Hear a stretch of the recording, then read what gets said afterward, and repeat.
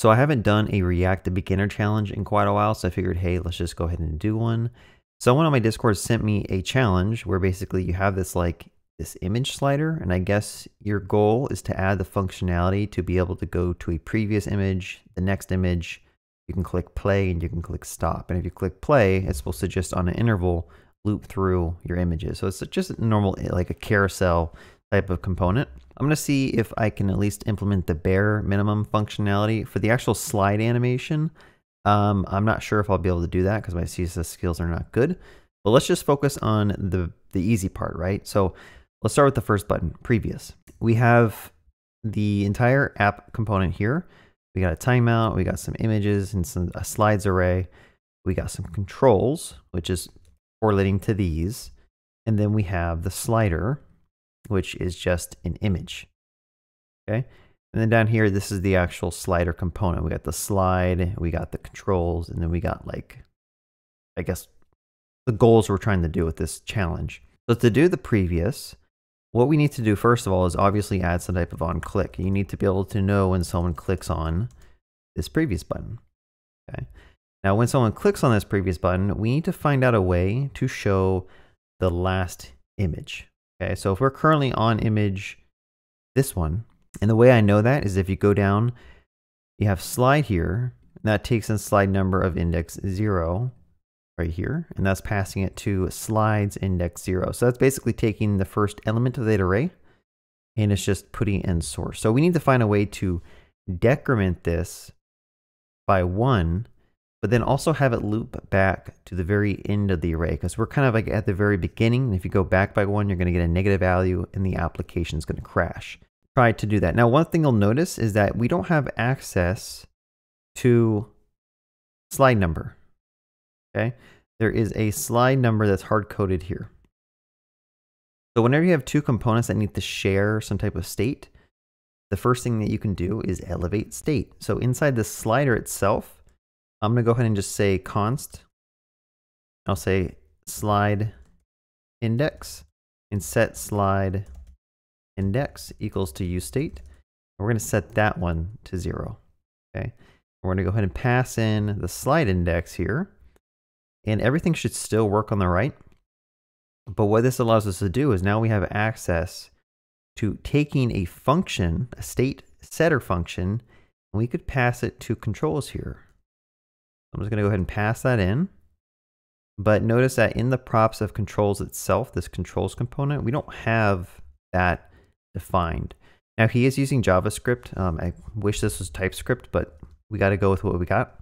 So now I'm passing in a setter function, which allows our onClick to do something.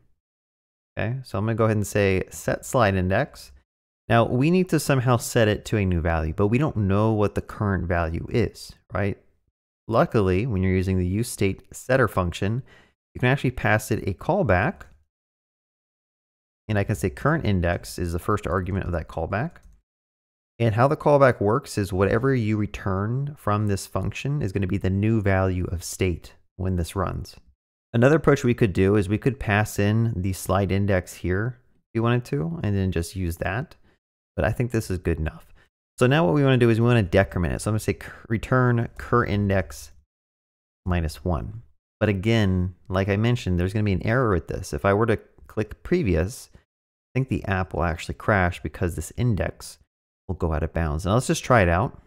There we go. The image is gone because there actually is an error down here in the console. So how do you have this value loop back from index 0 all the way to index 2? So one way you could potentially do that is I'm just going to wrap this value, and then I'm going to do a ternary. And then I'm going to say if it's less than 0, then we're going to go ahead and just set it. Sorry, I was doing that wrong. This needs to be if this value is less than 0, then we're going to go ahead and just set it manually to slides.length. Otherwise, we will set it to cur index -1. Now you might say, okay, we have the same duplicate stuff, different places. Now I could just say const new index is equal to this. And then if I wanted to kind of clean this up, I could do this, right? I don't like having code that's like copy different places. You know, dry up your code if you can. So now hopefully, if I were to refresh this page, and click previous, it's still going out of bounds. And I think it's because this actually needs to be slides.length -1, because this will be 3, and index 3 isn't a valid index. So let's just go ahead and say -1 here, and I will click on previous now. So if you're first learning how to code, make sure you understand arrays and how indexes work, because it can get a little bit confusing. As you just saw, I got tripped up on it just because of simple off by 1 error.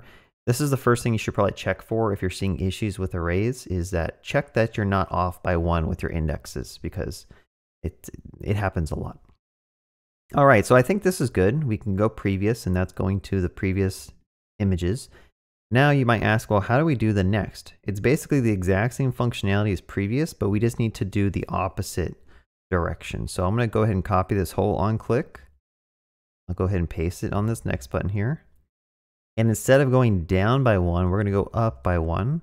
And then instead of checking if we're less than 0, we're going to say if we're greater than or equal to slides.length. Then we're going to go ahead and say go back to index 0. Otherwise, we're going to go to new index. Okay, so this should hopefully work. If I click next now, notice that it loops through.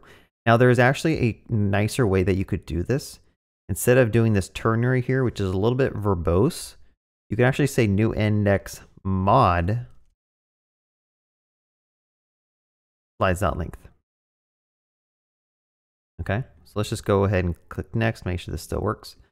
Now, if you haven't heard the mod operator, basically it takes your value, which in this case could potentially be 3, and then modding it by slides.length, which is also going to be 3, it's going to take the remainder, right? So if 3 mod 3, well, how much is left over when you divide 3 by 3? There's nothing left over, right? So your remainder is 0, which means that your new index will become 0. Now, if this thing was like 4, your new index would become 1. So you see how doing this logic forces the number to be between 0 and 2, because it's always going to get the remainder. And you can't have 3 as a remainder because that's divisible by 3. But if that math is over your head, you can always just do the ternary. It doesn't really matter. Cool. So next and previous. Okay, so now for the more challenging parts of this. There's play and there's stop. So for play, we're going to go ahead and add another onClick.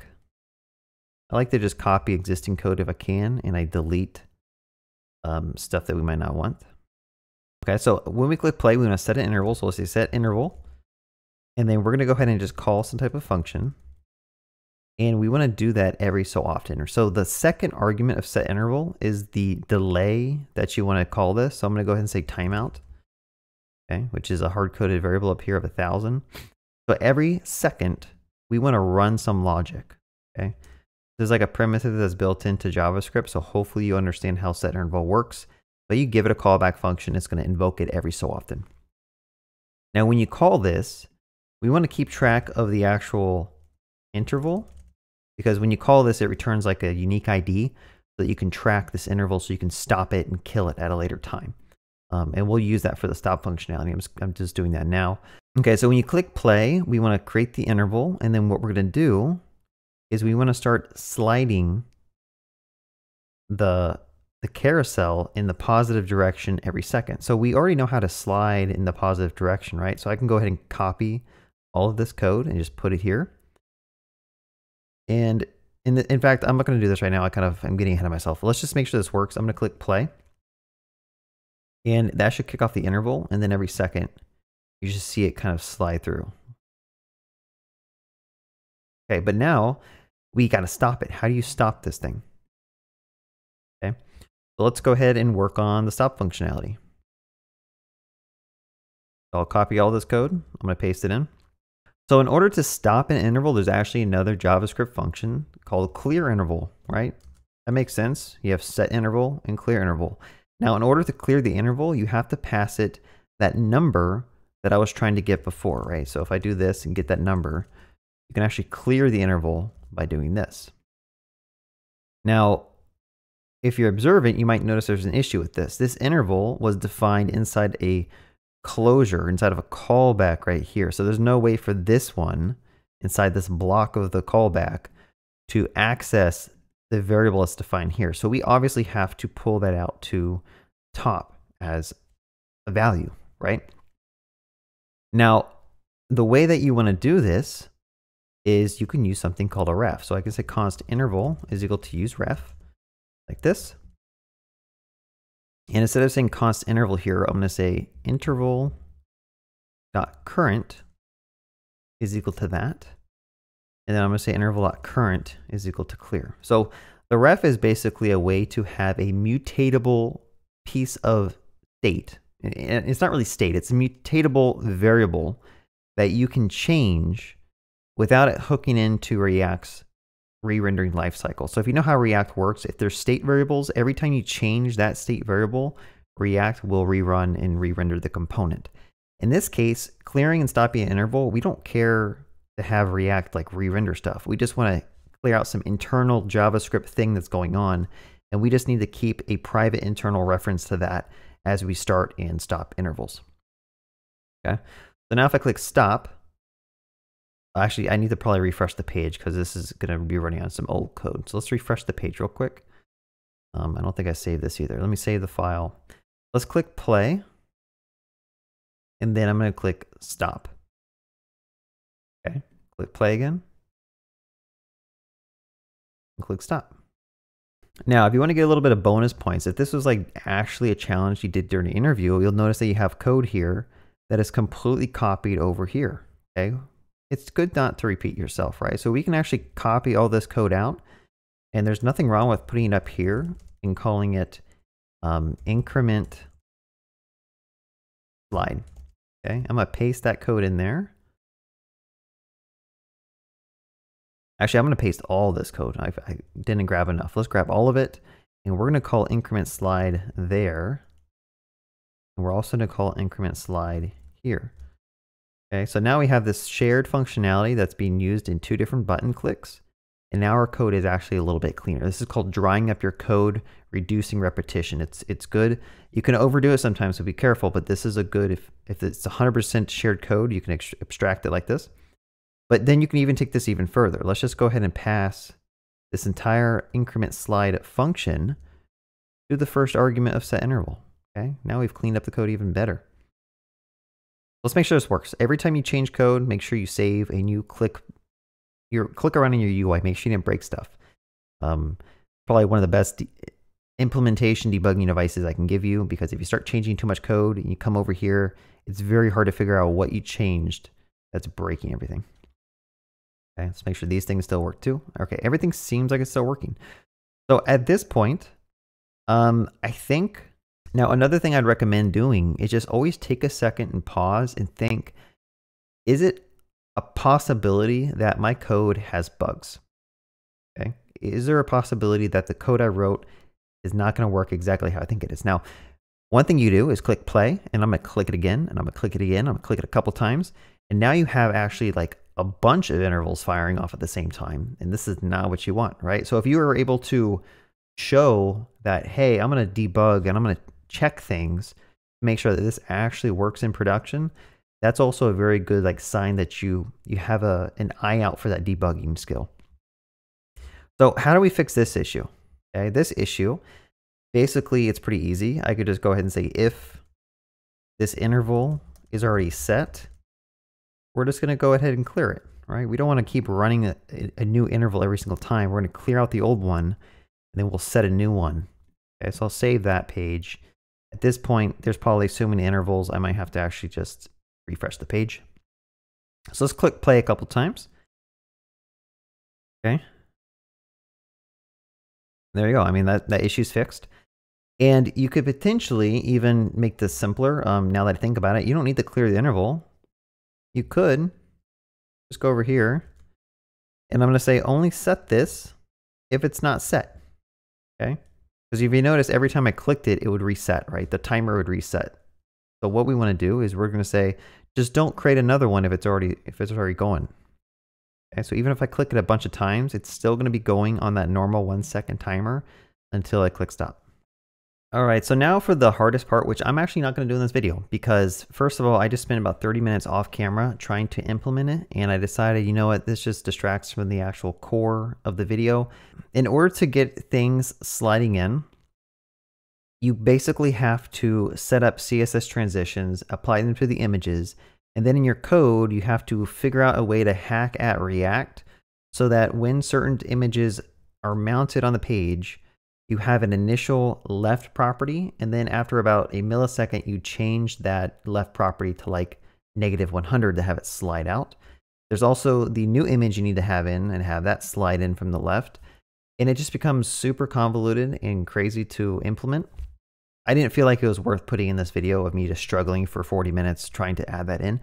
But if you do want to try to challenge yourself, I would say try to do that. It's, again, like I said, it's a lot about messing around with CSS transitions and hacking with React to like get things to apply the correct CSS styles at the right time when React is like re-rendering under the hood.